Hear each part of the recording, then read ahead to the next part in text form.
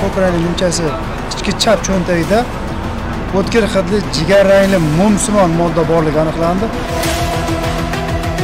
Mana qarz o'tib ketgan prokurorchini ko'ryapsizmi? Kamerani olib kelib ko'rsating kameraga. Mana syomka shunda olib keling. Qarz bor. Hayding. Bizga kelib tazyiq o'tkazgan natijasida avtoulov tekshirganimizda qarzdorlik miqdori srokidan o'tib ketgani uchun avtoulovni vaqtinchalik saqlab turish uchun jarima maydoni, ya'ni avtokonga qo'ydik. Ko'chada urdi uni. Biz ajratdik, 2 kishi bo'lib urdi. Rosa tepdi, urdi. Biz ajratishga harakat qildik. Ajrama qilmadi. Men ota-onamiz o'tgan oldinda ha. Men ona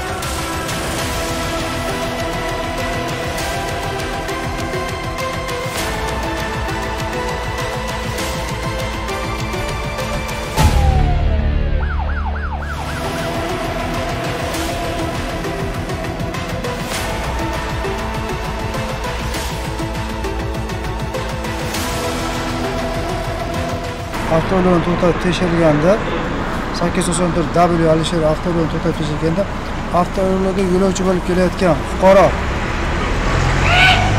Abramov Sergey Zaxayev 1957-yilda tug'ilgan.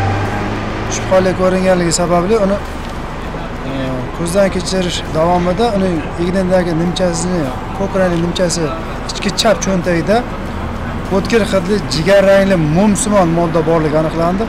Xolislar ishtirokida kerakli hujjatlar to'planib, hozirgi paytda Bektemir tumaniga topshirdik. Mashina vaqtinchalik jarima maydoniga qo'yildi.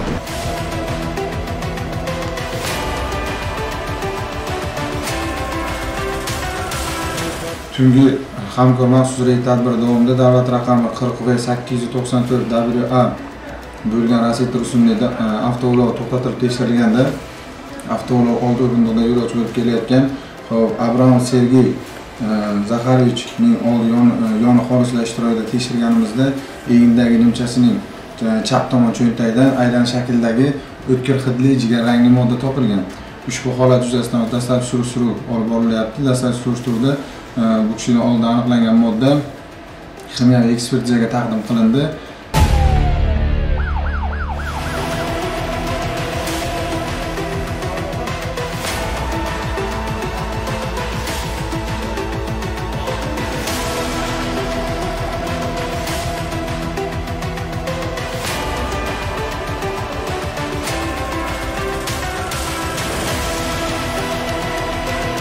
Hozir biz Shikolatdan kelgan zal Xorazm okrugidan o'tganingizda 17-kvartal 46-domda go'zallik salonida liderlar salonida turibmiz.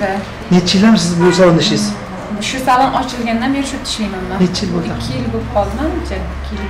Bugun shu salonda nima voqea ro'y berdi bizga hammasini tushuntirib bering. Bugun salonimizda men ko'chaga chiqqan vaqtimda ikkita qizni o'sha o'zimiz bilan ishlab ketgan bitta opani ko'rdim, Fatima opani. Biz bilan oldin ishlagan, keyin vaqtinchalik ishdan ketgandan keyin yaqinda ko'rdim.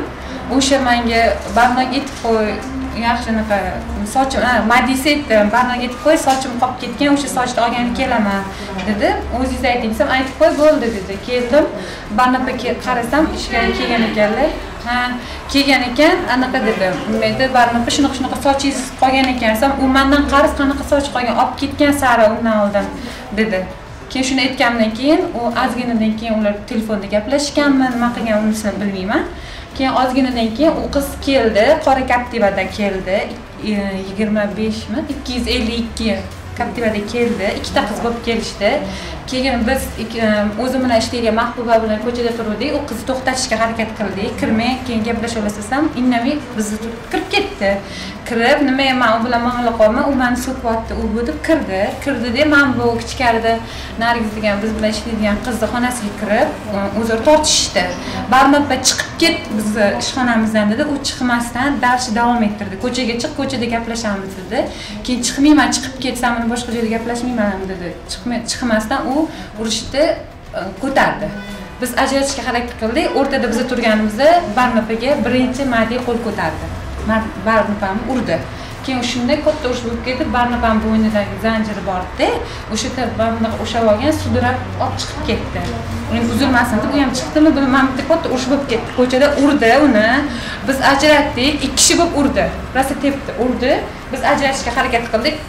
Ajrana qilmadi. Keyin uni kiyimi yirtib ketgani uchun mashinasiga o'tirib ketdi. Keyin biz 02 qildik. Keyin skoriy keldi. Skoriyda biz больницаga olib bordik. Juda ham og'ir holatda. Hozir satristani olgan, ko'ngli aynyapti, jigar ezilgan. Avvallarida shunday holatlar sodir bo'lganmi? Avvalam oldingi men u payt uyda edim, lekin men eshitganimda 3 dan 4 ta qiz kelgan, klientlar bo'lgan, hamda kichkina Shahsanam degan qizimiz bilan bitta qiz bo'lgan, klientlarimiz bo'lgan, kelganda 5 ta qiz bo'lib, bandilarga tepib. Shu qizlar. U qizlar ham davom ettiradi shu harakatini. Bilmayman o'shanda kim bo'lgan o'sha payti. Sara, Madi, Muhoy degan qiz bo'lgan. 5-6 ta qiz bo'lib kelib, qani barni o'sha paytdan Barnapa o'zini oilasiga Namanganga ketgan bo'lgan. O'shanda ham to'polon qilib kelishgan. Unda men ko'rmaganman, lekin eshitganman. Men senga aytaman qizim, sen haqqing bor edi. Agar seni o'sha barno telefonda haqorat qilib so'kkan bo'lganida bizga murojaat qilish mumkin edi. Aka, mana falonchi meni haqorat qildi. O'sha bo'yicha ariza yozaman deganda, qizim, men o'sha narsani hammasini hujjatlashib olib chiqardim. Belgilangan tartibda harakat topdim. 5 minut ish mumkinmi? Ha? Hozir sizlar qilyapsizlar qizim. Kelyapsizlar, kelin hamyonni rasmini chiqarib ketyapsizlar. To'polon qilib. Sizlarning xatti-harakatlaringizda ma'muriy javobgarlik kodeksining 183-moddasida keltirilgan mayda bezorilik bor. O'sha narsa bo'yicha Men afsuslanmayman qilgan ishimni. Men naglayman. Ota-onani so'kdimi? Afsuslanmayman, lekin dalshi u bilan ketaman. Men ota-onani so'kkan odamman. Nima? Ona Furqat aka, to'xtayman, chiqolmayman. Yo'q, Furqat aka, men onamni so'kkan, onam ko'ryapti. Oyini haqorat qilgan bo'lsa, men yana qayta Necha pul ishtirok qilaman, men chiqaraman. Ishoningman, onamni so'kkan uchun isbotlab bersin, lekin men darsga ketaman. Qonun bor-ku, siz bunga murojaat qilasiz shu bo'yicha. Hozir qarang, bu jarohat bor-ku, ekspertiza qiladi. U yo'q edi. Men ishxonasiga borganda boshqa qiz urdi uni obyektda. Kim Men uni ko'rganim. Kunduz kuni zaryadga tushyapti, 102 dan tushyapti. 500 dollarlik sochini bermagan. Bunda Madina degan qiz sherigi bilan kelib ishxonasiga kelib, qiz aytganda qanaqadir soch o'rtasida gap bo'lgan, uni bo'yicha qarzi bor yo'q, o'sha bo'yicha ishxonasiga kelib, bu qizni sudrab olib chiqib, tashqarida urib jarohat etgan. Hozirda 16-sonli ishxonada. Qanaqa aloqasi bor? Bu temaga bu qiz aloqasi yo'q. Ana bu biz ko'rdikki, ba'zi joylarda o'sha shikast qilgan ayrim jihozlarga o'sha ayollar bo'yicha ishlatilgan buyumlar bor, o'shalarga zarar etgan shikast bilan kim sindirdi? Men sindirdim, men Kasb apparatlari bor. Men sindirdim. Madina bormi, Madina o'zimi? Madina. Madina nechinchisiz? 94. Qayerda savob qilasiz? Toshkent shahrida. Doimiy o'qitsam, Toshkent shahrida. Nima bo'ldi holat bizga tushuntirib? Men salonda ishlayman. Salonda. Nedor salonda. Qanaqa bo'ldi? Fotima. Ha, ishlayman. Bundan bir yil bo'lmadi, 5-6 oy oldin. Bitta o'rtog'im mendan soch olgan. Marashli soch. Sochiga taqishga. Bu soch arzon turmaydi, qimmat turadi. 400-500 dollar turadi. Sochini taqtiraman dedi, xo'p dedi. Taqmayapsan-ku, baribir. Xo'p dedim, berib oldim. Salonga, bular salonga keldi, Barona saloniga. Barno bilan yaxshimiz. Mana haligacha yaxshi edim. Sochi qolib ketgan edi. Soch bilan kelgan edi. Soch ekayotganda Barno aynitib, bu sochni nima qilasan? Kalta-kultalar ko'p ekan. Menda zo'r sochlar bor deb o'zini sochini reklama qilib tiqdi o'rtog'imga. Mani sochim taqmadi salonda qoldi. Keyin o'rtog'imga aytdi menga, "Sen soch taqmading turibdi" dedi. Bu soch taqmagan bo'lsa olib berdim men. O'zim taqaman ko'rgan bosham. Shunaqa desam, "Bo'pti" dedi. Keyin Barno bilan yuzma yuz qilib qo'ydi. Barnodan olasan sochni. "Bo'pti" dedim. Barnoga ishtirvatda qildim, ishtirvatda keldim. Uyimda qolib ketdi, erta qolib ketdi, aldab yurdi. Keyin endi sochim kare bo'lganiga ishlayotganimga o'rta taqib qo'ydi. Fatimaga aytdim, "Men opa demayman, qanday qilib?" Sochimni taqib qo'yib, Barnoda sochim bor, olaman dedim. "Bo'pti" dedi. Uni aytganimga 3-4 kundan oshib ketdi, bir haftacha bo'lib qoldi. Juda yomon gapirgan. U salonga nima maqsadda bordingiz? Men senga sal telefon qolsam, men senga so'kib e'tibormadim yoki deb boshqa qilmadim yoki orqangdan g'iybat qilmadim. Sochimni taylab qo'ysam olib ketaman aytdim dedim. Sen menga nima ma'mula qilmasdan o'zingni o'zing meni so'kyapsan, nima haqqim bor? Men tishimni tishib kelman dedim. Shunaqa desam, shu yerda ham to'xtamadida juda yomon gapirgan. Endi ayol kishini bilasiz, tili yomon. Yaxshi emas-da. Mani aybim nima zashti? Siz uni o'zingiz keyin meni so'kdi, yana so'kyapti. Men shu ham jim-jim o'ylashyapti. Endi og'ir bosib bo'lish kerak va hatto ko'chada urishib yursangiz ko'chada noy olmaysiz. Yana bosolmay o'zim yana so'kyapti. Nargiza degan qiz oldiga turdi. Keyin urdim. U ham meni urdi. Qayerga o'tdingiz? Birinchi kim urdi? Shu mani so'kib urdi. Men bu yoqdan qo'l keldi, meniki bu yoqdan keldi. Ko'chaga chiqib urdim, o'sha ketdik. Mana bo'ylarim oqlab, shuna futbolkalarim yirtilgancha o'tgan. Bu salonga kim bilan birga bordingiz? Necha kishi bor edi? Salonga bitta mana o'g'limga soch qilgan kelgan qiz bilan birga bor. Sizlar kim o'zi? Ayda. Kim? Ayda. Keyinchi? Buni shu ketdik. Keyin oradan ozgina vaqt o'tib biz ishlayapmiz yo'lda. Fotimaga SMS kelyapti. Bunda ham juda yomon gapda. Dushanba kuni mana kompaniyaga borib turamiz, chiqartirib kelaman. Keyin bo'lgan. Keyin jomon jahl chiqib ketdi-da, keyin salonga keldik, salonda o'zi yo'q, urushib ketdi bo'ldi. Bitta guruh bor, hamma kirib, ba'zi ko'pchilik kirib, ular urushib, bir-birini so'kinamasmi? O'zi urushib ketdi. Siz Madina, o'sha Madina siz Barno ismli ayolni necha marta qayerga ko'rdingiz? Qayerdan? Tana sohasida qayerdan? Tana sohasiga urganman, bir islomiyman. U ham meni urdi, mana men ham ko'karib turmayman. Faqat birimizdan sochimizdan yillik bo'lib ura olmadik, chunki ko'pchilik bo'lib ajrashib ketdi. Chunki ham bormadi. Necha yoshsiz? Biz hozir sizni unda aytmoqchi, biz o'rtadagi insonmiz. Biz faqat maqsad qolgan insonlar yana shunday qilishni oldin olish maqsadida. Sizlar bilan shu narsani tushuntirishni, oxir-oqibatda yomonligini sizga ham qonunda unga ham kelsa javobgarlik, jazo chorasi bor tushuntirmoqchimiz. Qachon shu sizlar siz Fatima bu to'xtatishadi. Agar shu narsani murosa qilib hal qilsalar, bu Barno paytida meni opam bo'lgan, meni ustozim bo'lgan, shogirdi bo'lgan. Siz nima uchun menga bunaqa yozib yo'q. Menga shunaqa degandan keyin men ham chidolmadim-da. Onam yoshlar 70 ga chiqyapti. Stujol, ertaga bir nima bo'lib qolsa, mashinani gapirgan gapida men onamni himoya qilmaganim shu alam qiladi-da, abitni bo'ladi bu odamga. Hammamizdan ona tug'gan-ku, mol kuchim ishlamagan. Ikkita o'g'il, bitta qizim bor. 3 yosh. Katta o'g'lim 6 yosh, bu yil maktabga chiqadi, benzin. Hozir shuni turmush o'rtog'ingiz Kichkina bilmaydi hali. U qanaqa fikrda bo'ladi sizga, unga? Yomon bo'ladi, nimaga o'zim birinchi ushadi. Oilangizda uydagilar qanaqa so'raydi? Ertaga ommaviy axborot vositalari biz efirda namoyishlaymiz. Boshqa aytlarmidi?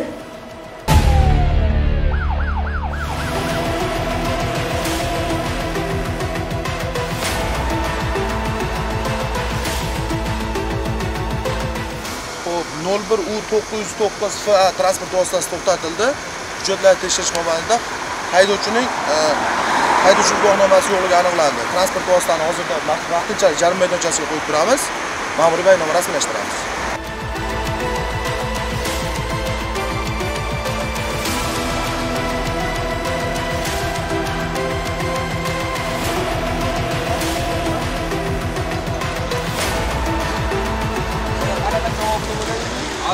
Qanaqa tezlikka o'tdingiz? Yo'l harakati xavfsizligi boshqarmasida qahramonlik bergan. Tezligingiz qanaqa edi? Balandlik bilan.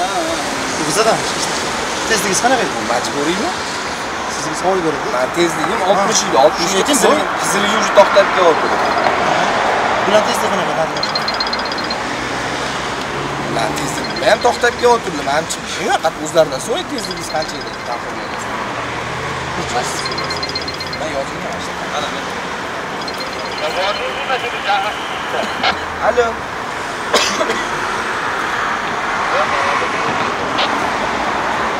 Ana yonimizga shuni berib, Siz qachon yetib Yo'q, keldingiz? men hozir yetib kelib, endi haydovchilardan hujjatlarini olib turib. Yakkasaroy tumanida bu? Yakkasaroy tumani Sho'tirsteveli ko'chasi, eski mana Grand Somsada ko'chasidan chiqish ko'chasi. Chorib yetishmas. Grand Somsa qarshi demak. Ha, qarshisida. Svetofor bor-ku? Ha, bu yerda svetofor solingan. Piyodalar bormi? Haydovchini so'zida ichiga qaraganda, kelib so'raganimda mana shu to'g'ri bir yo'l belgini oldidan o'sha tormoz sistemalari ishlamay qolgan ekan, o'sha boshib ketdi va shu yetib kelganda o'sha pedalni bosganimda ishlamay turdi. Shu oxiri kelib, mana Taxo 390 avtomobilining orqasiga urilib, qaysi mashina urilgan? Mana qora Nexia 2. Nexia 2 urilib, shu joyda to'xtaganini ma'lum qilmaydi. Hozircha ma'lumotim shu. Buni yo'lovchilar bo'lmagan, so'raychi. Registratorni so'rang, keyin haydovchimizdan.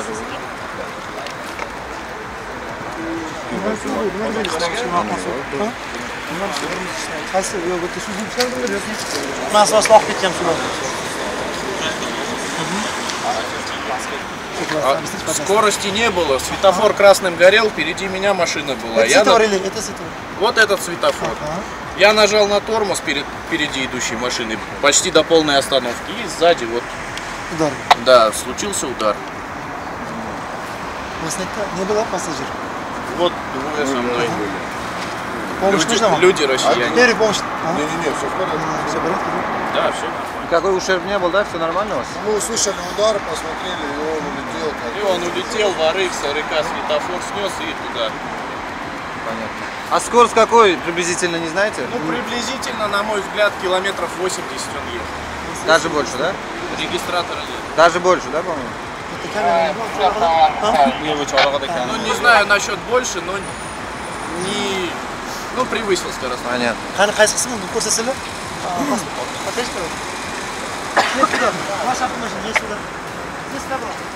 Да, получается, он пытался уйти от удара, и получается в эту сторону вот он полетел. За рулем это парень был, да? Я, честно говоря, не успел даже увидеть, потому что люди сразу к нему подбежали, начали вытаскивать всех из машины, вокруг машины толпа появилась. Я даже не заметил, кто за рулем.